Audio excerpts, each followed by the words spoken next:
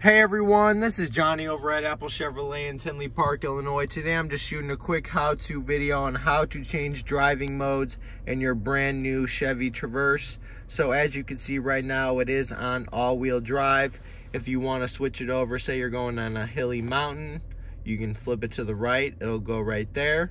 One more, that's if you're going to be towing something. And then if we hit right once again, it'll take us back to that. So this is Johnny over at Apple Chevrolet. Thanks for taking the time to watch my video. Hope you guys have a great day.